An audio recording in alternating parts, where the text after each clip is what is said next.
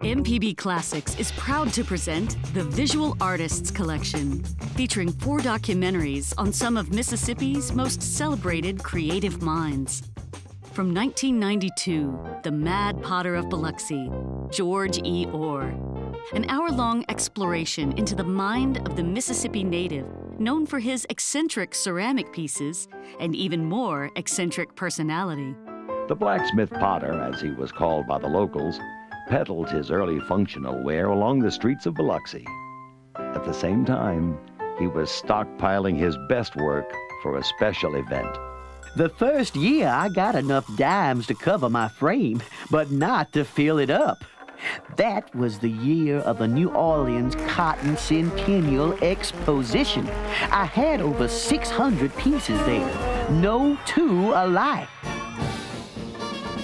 The world's industrial and cotton centennial of 1884. It was to bring to New Orleans all the wonder and wealth of modern inventions and renewed commerce. There was hope that it would heal the city's damaged post-war economy. The exposition created in the ebullient Ohr a passion for fairs that never left him.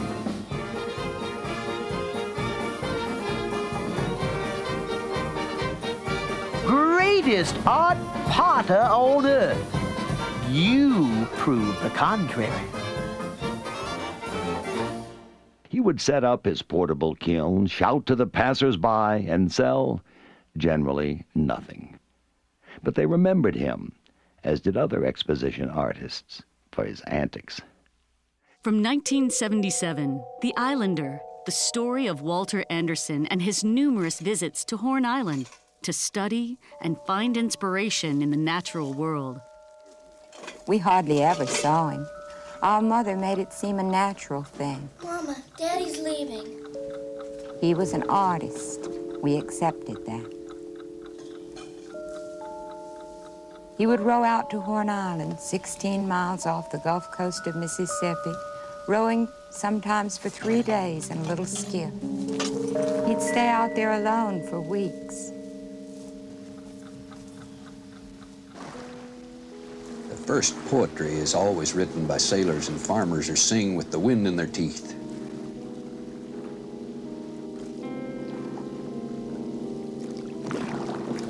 The second poetry is written by scholars and students and wine drinkers who have learned to know a good thing.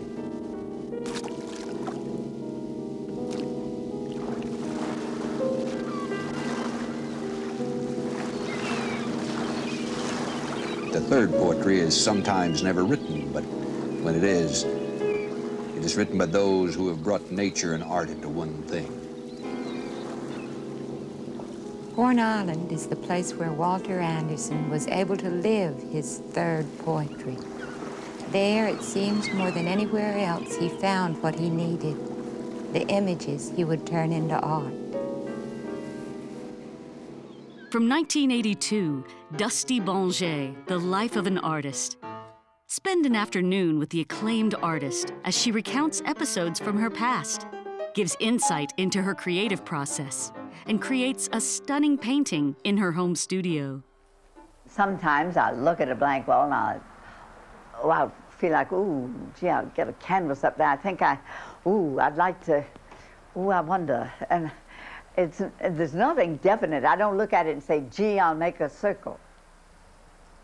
The circle has to grow, because if I say, gee, I'll make a circle, it never turns out any good, because then I make a circle and I get literary. And if you're going to paint abstractly, you can't be literary. That's the one thing that I guard against. If I find myself saying, well, I had an awful lot of red there, I better get a little green, I know, I've lost it. I've lost it. Because I begin to verbalize. And it has to come from deeper than verbalization. It has to be something that springs forth out of you. It's a part of you. And from 1992, Marie Hull, Her Changing Canvas.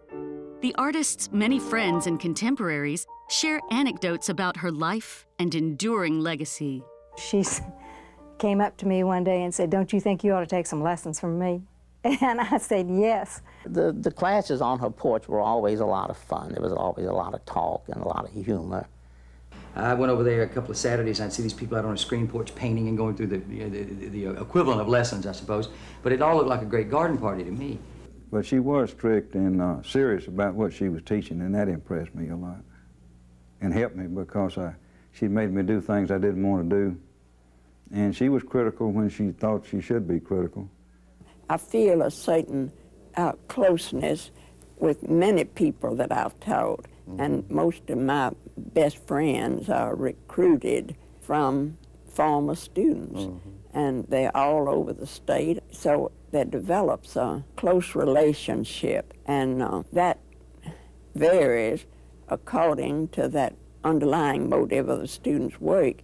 If they work for quality, I feel closer to them than if they're working to put a frame around something and sell it to some ignorant person real quick, you know, and hang over the parlor mantel so everybody will brag on them.